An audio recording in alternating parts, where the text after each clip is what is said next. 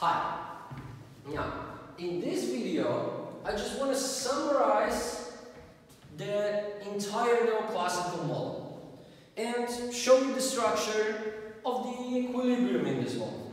And look, I know at the moment it may not seem like this, but what we have been doing this far is that we have actually been creating this very small and simple economy, and we were analyzing parts of this economy and what is happening in this economy.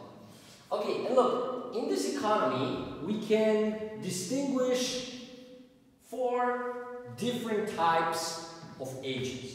And look, those agents are capital owners, laborers, producers of manufacturers, and producers of food. Now look, this is a functional distinction. What does it mean? That basically, each agent in this economy can be engaged in at least one of these functions. Because look, we can actually imagine a person that is all 4. This person, like, let's just say she is a capital owner, she works for one of the companies, and she also owns 2 companies, one that is producing manufacturers and one that is producing food. But from the functional perspective, it is insignificant. And what we are going to do now is that we are going to examine what types of relationships are connecting those 4 types of agents. Okay, so let's start with capital owners. What do capital owners do? Well, they rent capital to producers of manufacturers or to the producers of food. So what they do actually is they provide capital services. Now, what are they getting in the return from producers of manufacturers and producers of food? Well, they receive payment for this capital services, and this payment is of course called rent. And look, by the same token, we can see that laborers provide labor services for producers of manufacturers and producers of food.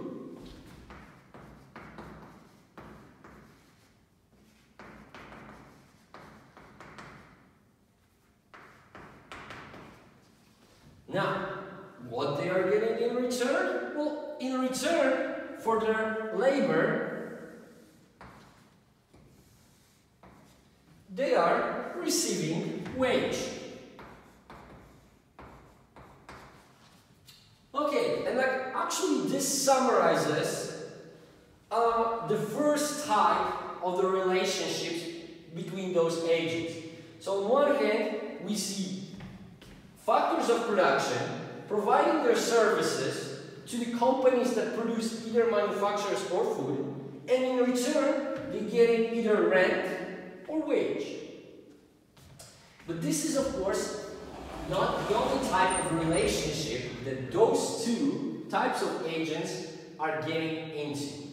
Because look, this, for now, we are assuming that there's no government, there is no savings, and all other things that could just cloud our analysis. But of course, producers of manufacturers and producers of food want to sell their products.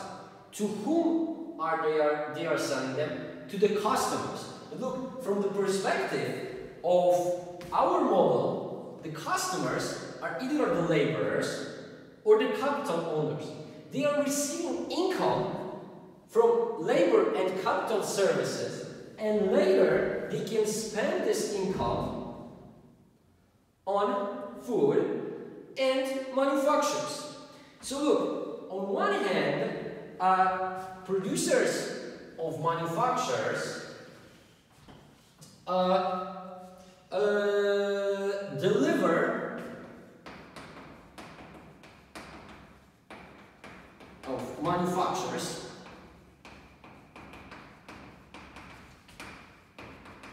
to the customers,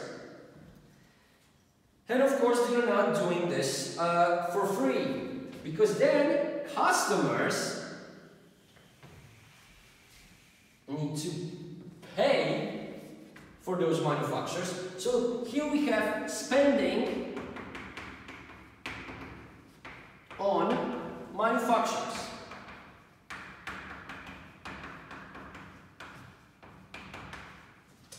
Actually, at this moment, we can even tell how much out of their income the customers will be spending on manufacturers.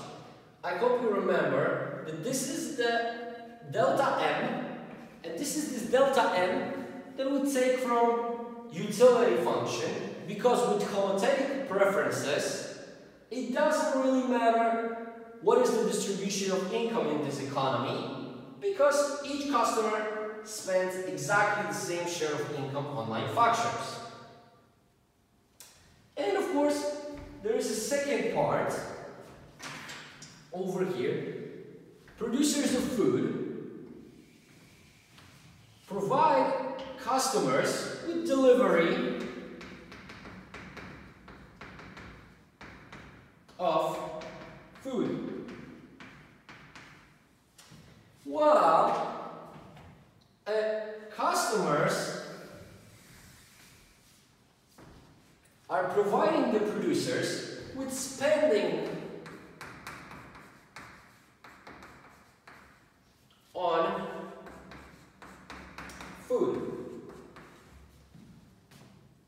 How much customers are spending? Well, if they spend a delta M on manufacturers, they must spend 1 minus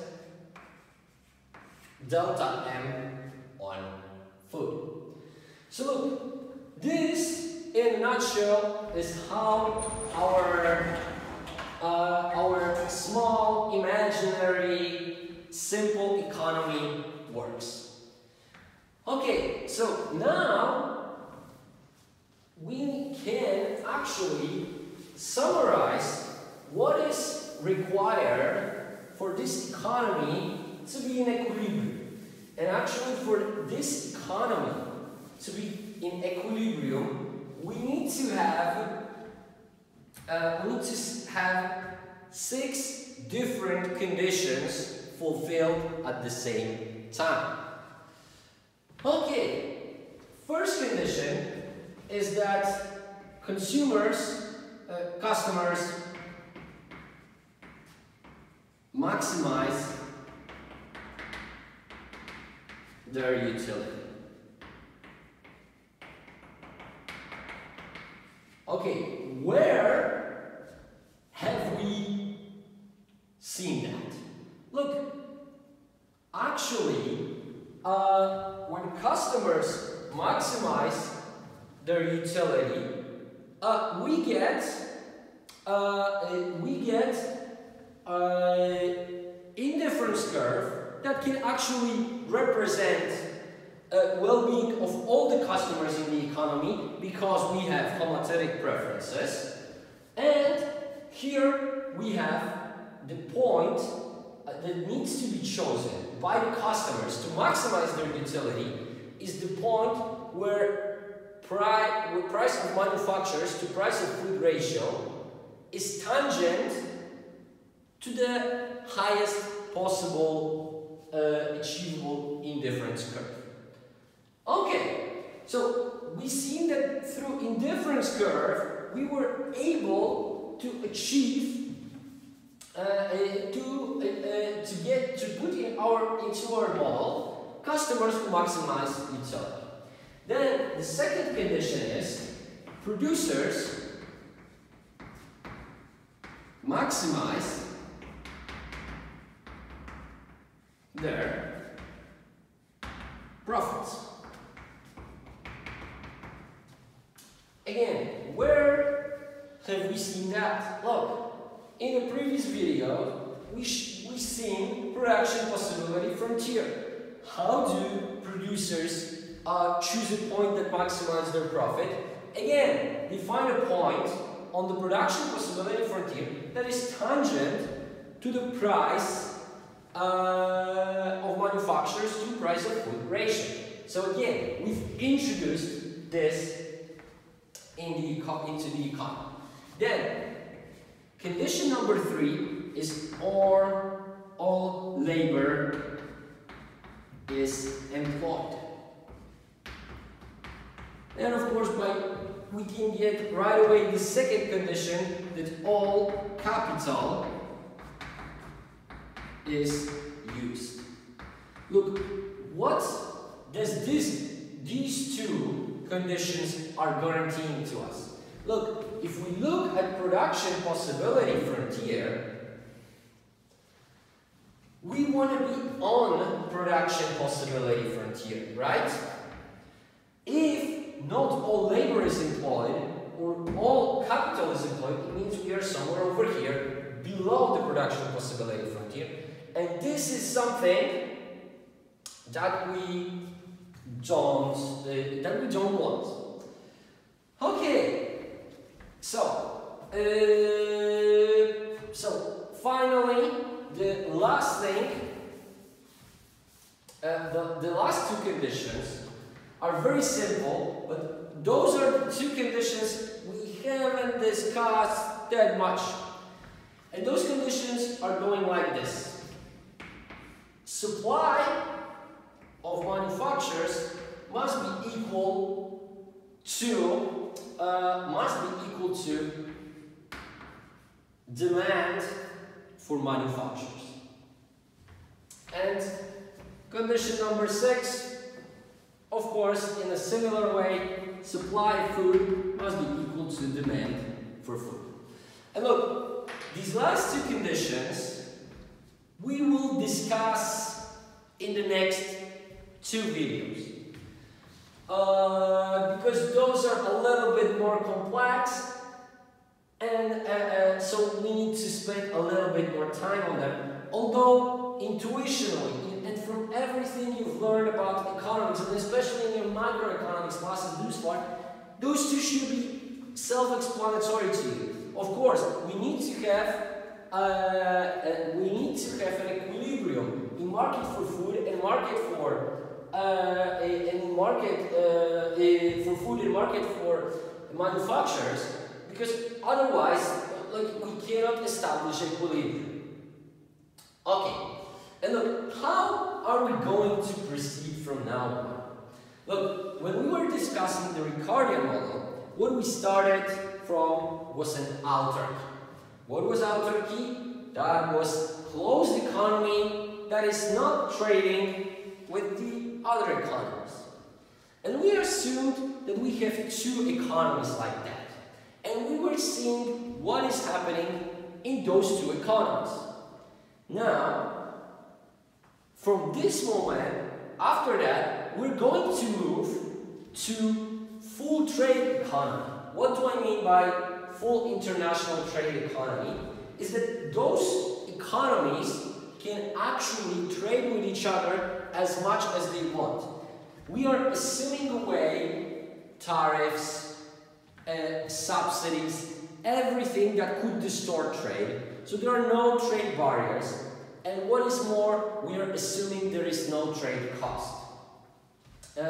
So basically, those economies start to function as one economy. Of course, remember, only on the sides of products. We are still assuming that labor and capital that is located within one economy is completely immobile and cannot go to the other economy. So even though those economies can trade goods as much as they can, so as if they would be one economy, labor and capital cannot be relocated between countries. Of course, within countries, it's perfectly mobile between the two sectors, but within countries. Between countries, it cannot move. Okay, and in the next video, we're going to start with an autarky, and then we're going to move from autarky to trading economy. Okay, see you in the next video.